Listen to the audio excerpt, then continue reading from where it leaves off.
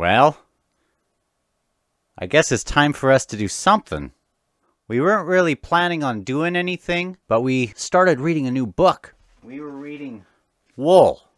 And we're only 20 pages into it, but we thought we'd introduce it for you guys. We've already been having a little bit of a debate on what we think is actually going on. If you don't know who we are Dan and Aaron. We used to have a show on YouTube, which we took off because it got a little bit weird. But we decided to bring it back a little bit.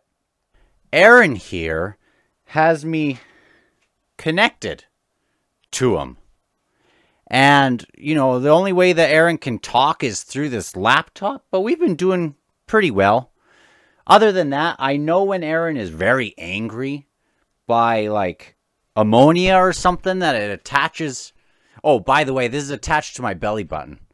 Forgot to say that.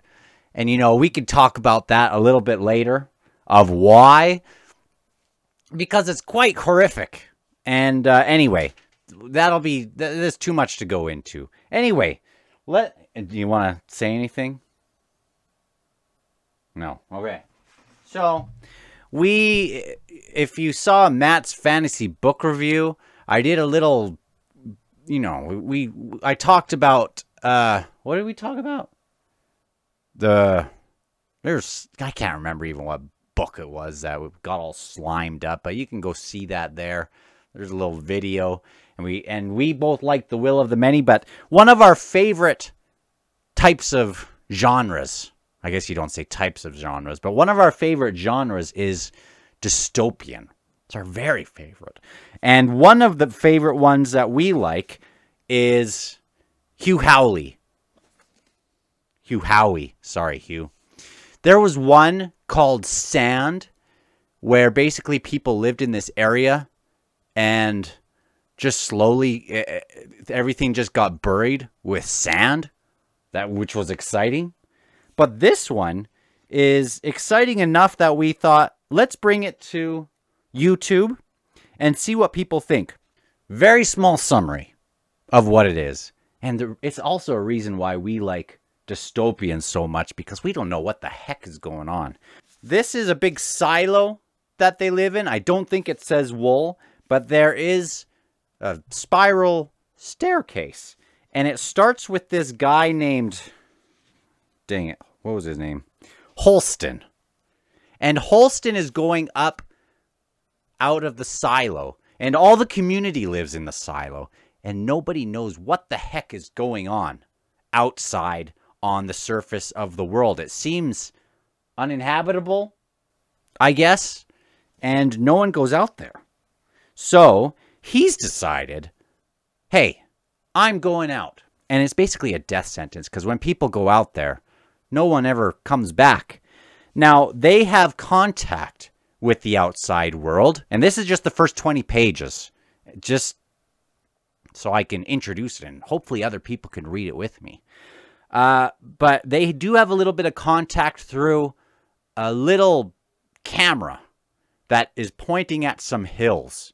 And basically their whole life, they have just seen this one image of these hills. And every 3, 4, 5 years, it gets a little bit blurry. And so they send a criminal up or send a volunteer up, and they go out and they wipe the camera, and they basically are never seen again. So, you know, that's got us both hyped up, and you can tell when Aaron is hyped. So Holston lives in this community where also there is stuff like population control. And so to have a child, you have to win basically the lottery to get that chance to try for a whole year. And you get like you get off your birth control, then you get to try. And so he and his wife were able to, you know, they won the lottery. But his wife, 3 years older, I think this is just like from pages 15 to 20. 3 years earlier, his wife was digging into the databases of things. And she's a little bit of a sleuth, like me. I'm a little bit of a sleuth. My wife would say that I'm very observant. So she's finding that every 20 years or so, there's like a rebellion that goes on. And their time is coming up. And so something happens where they understand something, or it's just some natural thing. Maybe there's some weird culling, but people go crazy. And then there's this like revolt. And I don't know what's going on, but for the last revolt that happened about 20 years ago, the Great Revolt, everything's deleted on the database.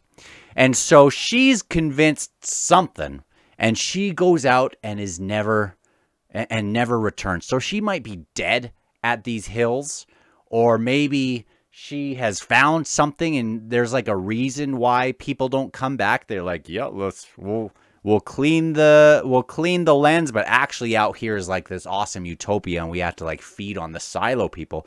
That's what we don't know about. But what's his name again? Holston is about to go out. And so here's what we think. I think it's some kind of government program where things aren't really contaminated at all. And Aaron thinks it's some kind of alien invasion sort of thing.